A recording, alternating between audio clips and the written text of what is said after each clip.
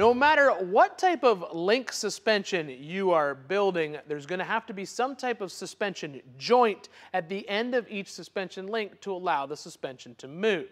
Now there's many different types and there's benefits and drawbacks for each one. On a stock suspension system, they use mostly rubber type joints. Now this is a piece of rubber with a steel sleeve vulcanized to the outer edge as well as to the inside of it for the bolt to go through. This is a stock replacement joint for a Jeep TJ upper suspension arm.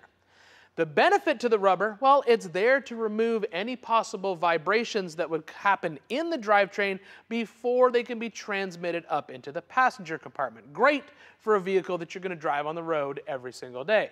The downfall is they don't articulate very well, and when you take your vehicle off-road and force them to flex, they tend to wear out prematurely and they are need to be replaced.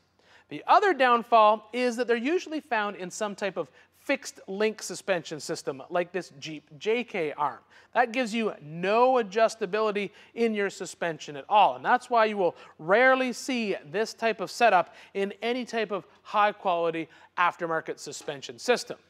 Most aftermarket suspension companies now use this type of re-buildable rod end.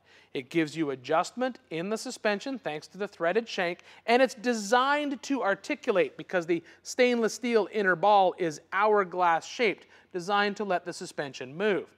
Inside there are two Delrin sliders that if they ever do get worn out, you can disassemble the joint and replace them. Those Delrin sliders are there to lubricate the bushing and to eliminate some vibration before it can get transmitted up into the passenger compartment. Now, if you're talking about a hardcore throwdown tube buggy, well, you're definitely going to be looking at some type of rod end or heim joint. They are incredibly strong, made of chrome moly steel, fully adjustable, and has a stainless steel ball inside that is lubricated by a Teflon liner. They are designed for maximum amount of articulation and maximum amount of abuse. The downfall to the rod joint is you will feel all the vibration in the suspension up into the passenger compartment. Not an issue for a tube buggy, but for something you're going to drive every day, that can become quite annoying. So, which joint do you choose? Well, if you're driving it on the street, you go for a re-buildable rod end. If you're hitting hills on the weekend, you go for a hardcore heim joint.